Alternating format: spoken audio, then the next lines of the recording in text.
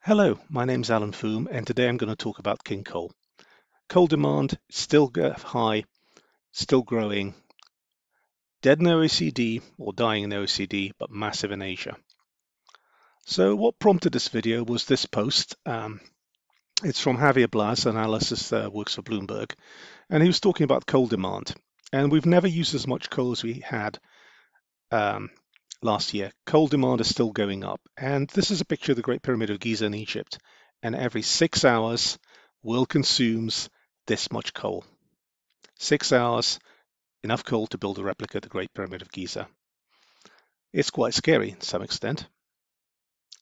So why are people using coal? Now, coal is polluting. It's not very nice at all. It produces NOx, SOx, particulate, smog, really nasty stuff that gives significant human health impacts. This is a picture of New Delhi, India. That's India Gate, the war memorial built by Lutyens after World War I to Indian Army soldiers. And this is a smoggy day in Delhi. It's pretty damn awful. Oh, and it's also very CO2 intensive, which isn't exactly very good for you either. But it's relatively cheap. It's locally available in China and India, the two main consumers for security of supply. And thermal plants are reliable and give you dispatchable electricity. So this is Energy Maslow pyramid, which I've done a separate video on. So availability, reliability, security, cost and availability, local impact, global impact.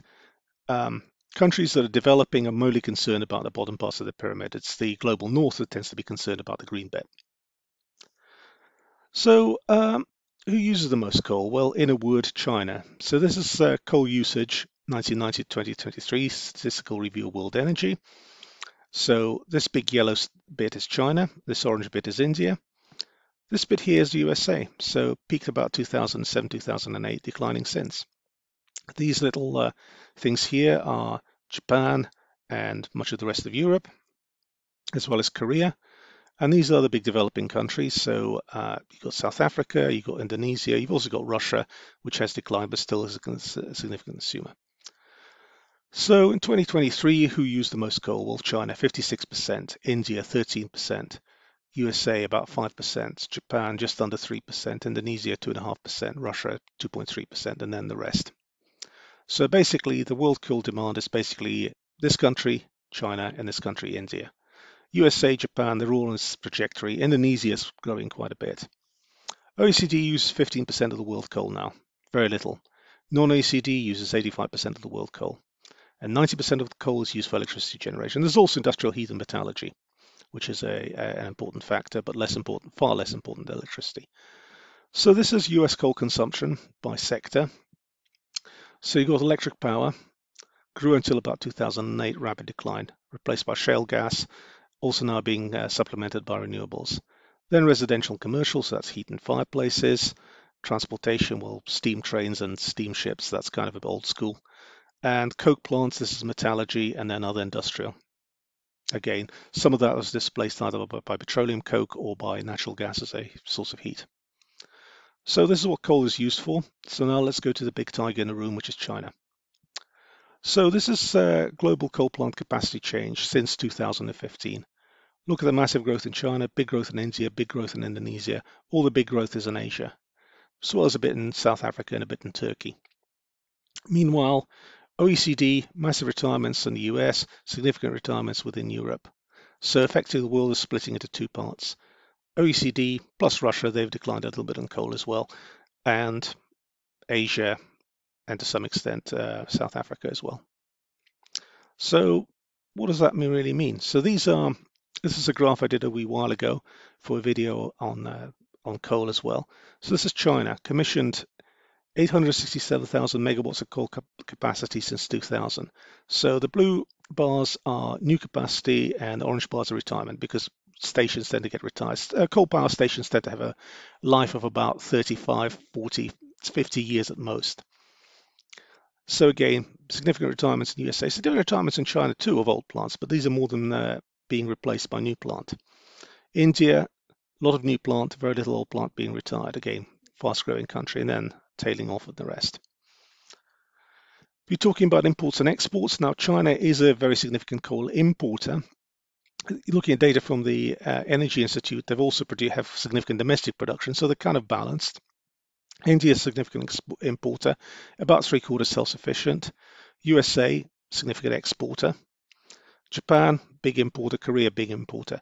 Others such as Indonesia have significant exports. Russia has significant exports. South Africa has significant exports. Australia is a massive exporter. But a lot of these big coal consuming countries, they have a lot of indigenous coal, and that's what they're going to use.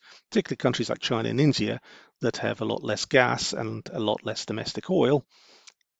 Under those circumstances, safe, secure, indigenous domestic coal makes sense, regardless of the other impacts.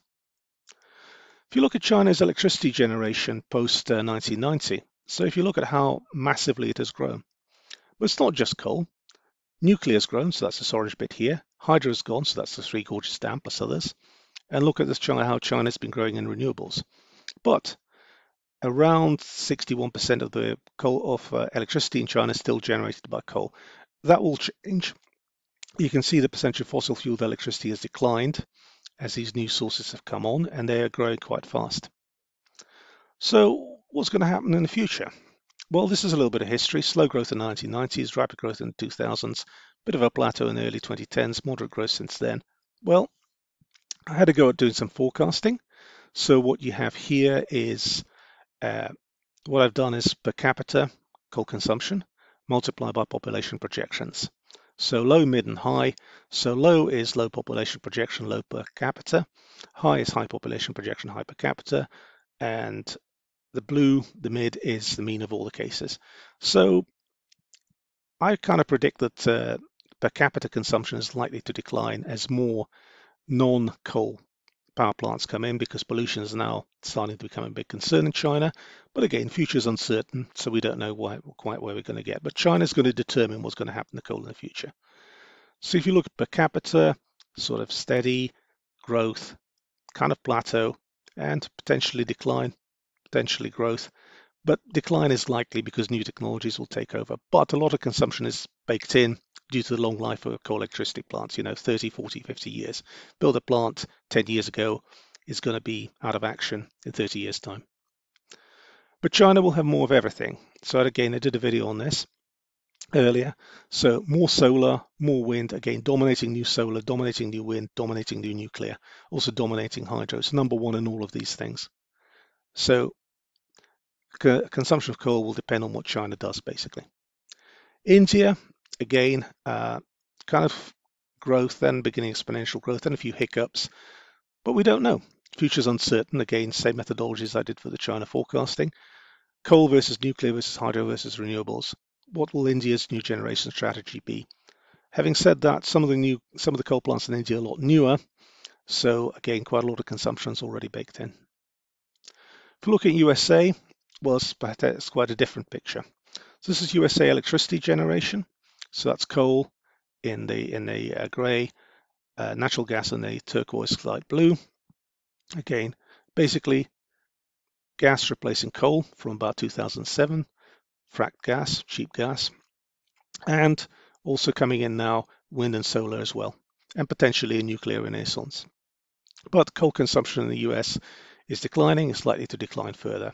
That's kind of baked in the cake. Looking at other people's forecasts, so my forecasts here for the world are in solid colors, so that's high, mid, and low. So some forecasts from the IEA based in Paris. They have a net zero forecast, and they have a AP announced policies forecast, and they have a effectively continuity forecast. Now, I'm sorry, net zero is not going to happen like that. I can't see it happening. Announced policies, well, perhaps conceivable, but this is more likely. Two scenarios from Shell, mountains and sky. Sky is more a renewables forecast scenario, so that's slightly lower than my low case, but well credible. Mountains is somewhat higher than my mid case. Again, that's more of an isolated case where you got islands effectively of economic blocks who have quite different ideas. And this is BP's continuity scenario, which is similar to my mid case. So again, future's uncertain. You have to try to look at some ideas of what might be and might not be possible. And this is history in the dark grey. So sum up, King Coal's far from dead. He's just moved to Asia. China accounts for more than half, 56% of the global demand. So Chinese policy decisions are crucial. What they decide is what determines the future of coal. India is the next most important countries, and there's an energy trilemma. I've got a video on my channel on energy trilemma, looking at cost, security, and pollution, and how this really interact. And energy Maslow, which is looking at it from a global south point of view, where you start off with affordability, then cost and availability, then local impact, and then global impact. Now, coal demand's declined and will continue to decline to the OECD, but this matters less now. It's just not relevant anymore that much. And there's growth in other Asian countries, Vietnam, Indonesia, and also South Africa. What will happen to those countries? Now, South Africa's had a little bit of a hiccup lately because they've had some big gas discoveries by Total off the Cape Coast, where Total has now said that they're not economic. These are gas discoveries in deep water. Could be coal bed methane. Where on earth are they going to go? Also, what about potential for shale gas in China? Could China replicate what America had done? It's conceivable. So thank you very much. Please like and please subscribe. Thank you very much, and I'll see you on the next one.